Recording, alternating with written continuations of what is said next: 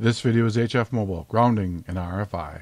Warning, we're talking about electricity. Use proper precaution. Your average vehicle. First of all, there is no average vehicle. In fact, between two otherwise identical vehicles, there can be great differences in the amount, the type, and severity of RFI. For example, the egress ignition RFI may be S9 on one and S2 on the other. Even minor annoyances like the fuel pump and AC fan hash vary greatly from model to model. They are, after all, screwed together. The same thing can be said about ingresses, especially sound systems. Secondly, the suggestion that one specific model or brand is superior to another doesn't take the aforementioned facts into account. This begs the question, is one generally better than the other? Well, maybe, but we have to be more specific. In this case, we're speaking about ground planes, and to a lesser degree, RFI issues. With that in mind, we can make a few general statements. As a rule, unibody vehicles exhibit less problems, both in ingress and egress RFI. This is due mainly to the all-welded body construction. However, most still have sound isolation undercarriages from the suspension, engine, transaxle, and exhaust system, etc. And these need to be bonded to maximize RF connectivity. Body-on-body vehicles tend to be more bolted on pieces, and this is especially true of pickups. No matter where you mount your antenna on a pickup, the bed should be bonded to the chassis on all four corners, and the cab on both sides. If you don't, you'll most likely be plagued by RF problems, some of which you won't know you even have. One major point to remember, DC connectivity is not the same as RF connectivity. When you improperly bond or wire your insulation, it's possible to create a ground loop with the vehicle's superstructure. When you create a ground loop, the resulting effect will often appear to be RFI. This is the reason ground loops are the toughest problems to find and correct. Thus, under no circumstances should the body and/or frame be used as a path for DC ground return. Doing so on a modern vehicle is a prescription for RFI and operational problems with various onboard electronics. Return should always be run directly to the battery or jump point as the case dictates.